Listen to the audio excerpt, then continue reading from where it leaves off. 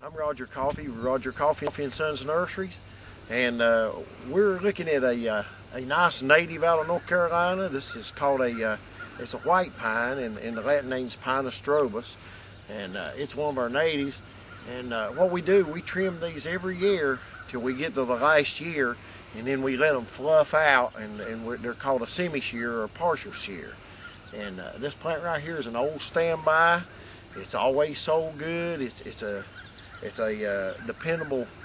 very dependable plant for fall. You can sell them in the fall when other plants don't move, and it's just a good plant.